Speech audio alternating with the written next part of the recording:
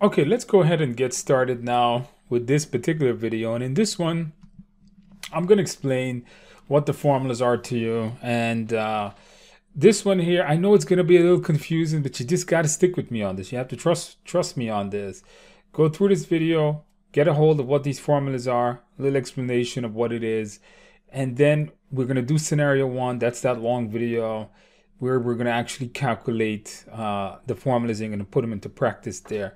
So I want you just to stay with me. Now this PDF is attached to the video, so you should download it. You can follow along with me. So the first formula, remember there's 12 of these formulas that I want you to know. Remember what EVM is? It's telling us how our project is progressing. You're going to see a lot of that as we actually do them in the scenario one, scenario two, then you do scenarios 3 and 4. Okay, so we have the budget at completion. So that's the first calculation, and it's original budget of the project. There is no formula for this. Now, on the exam, they may give you some things where you have to calculate the budget. They may say, well, you're building a building and each story is $1 million. You got 20 stories, so it's $20 million. I don't consider it a formula. In basic math, you should be able to calculate it. So remember, the BAC, just consider it the budget of the project. The planned value is the amount of money worth of work we should have, worth of work that should have been done on the project. So PV represents, in terms of money, how much amount of money worth of work you should have done. So for example, let's say your PV is $100. That means that you should have done $100 worth of work on your project, whatever that means to you. If your PV is $2,000, then you should have done $2,000 worth of work. So PV is calculated by taking the planned percent complete times the budget at completion. So how do you find the planned percent complete? Well, let's say you got a 10-day project and you finish 5 days. Well, right now is the end of the 5th day. Well, you should have done 50% worth of work. So you got to find a way to find the planned percent complete. Again, see the scenario video. I'll give you a quick tip on how to calculate that. The earned value is the big number. Now, let me give you guys a tip. Earned value means a lot. And keep in mind, the thing is called earned value management. And if you calculate this correctly, then you're on good grounds. Because if it's calculated incorrectly, from cost variance all the way to the to complete, you see, look, I'm going to highlight all these here. All of these will then become incorrect. Because if you notice, look, EV is in this formula, it's in this formula, it's in this formula, it's in this one. The EAC includes the top numbers. It's in this one. EAC again includes the top numbers. The VAC, the EAC includes the top numbers. This one here, notice it's here. So you got to keep in mind something. You calculate this one wrong, and almost every other formula will be wrong. So you want to calculate this one right. So what does it mean? It's the amount of money worth of work you actually did on the project. And that is equal to the actual percent complete times the BAC. So if someone comes to you and says, well, my earned value is $60. Well, that means you actually did $60 worth of work. There is a difference between planned value and EV, PV and EV. So PV is I should have done $40 worth of work, but then I did $60 worth of work. So my PV was 40, my EV was 60. That's good. I did $20 more worth of work. How much money did you spend doing the work? Well, that's the amount of money you've already spent on the project. AC, there's no formula for this. Just the money you spent on the project so far. Cost variance. This is the difference between the work done and the money spent. This value should be positive under the budget. Negative value indicates over budget. So cost variance is equal to EV minus AC.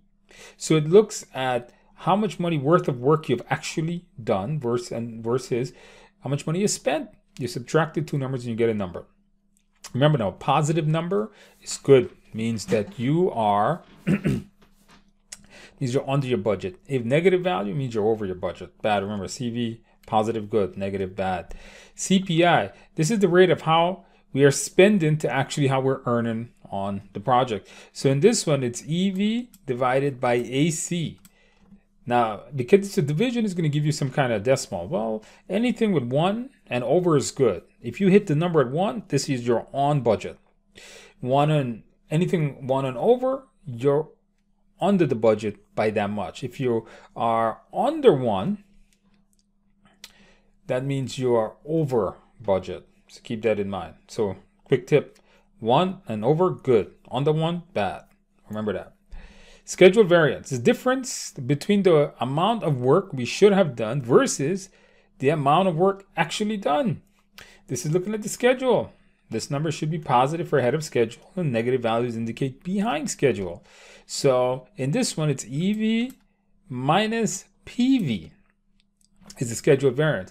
So you look at, listen again now, you look at the amount of work you actually did minus the amount of work you should have done. Well, if the amount of work you actually did is bigger than the amount of work you should have done, well, that means you're good. You're ahead of your schedule. That gives you a positive number. If the number is at 0, you're on schedule.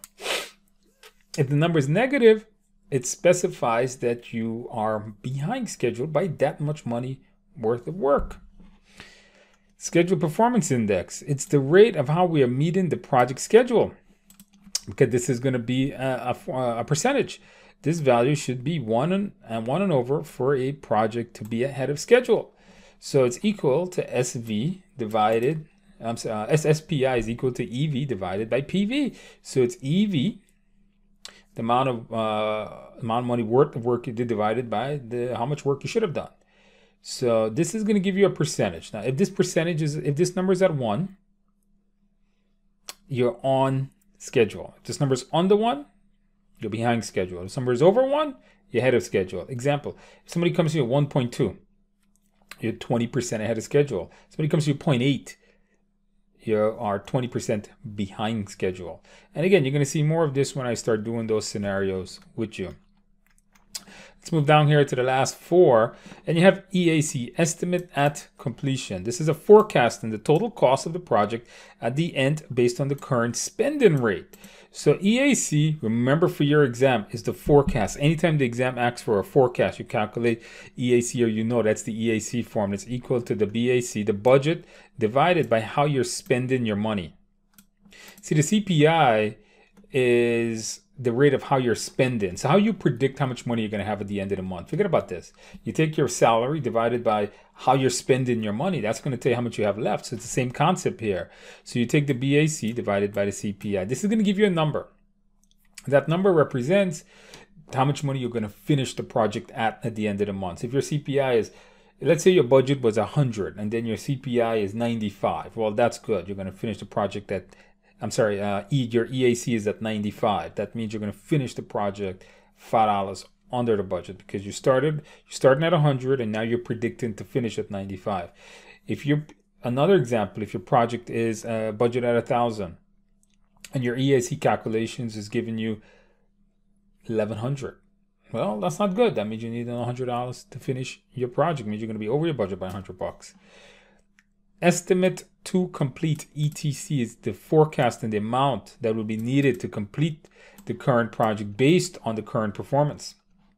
This is equal to EAC, the new forecasted budget, minus the AC, how much you've already spent. So the boss comes to you, how much more money you need to finish your project? And you say, well, based on my current forecast, I need the current forecast is telling me it's going to cost $1,000 to do the project, and I've spent $900, so I need another $100. That'd be your ETC.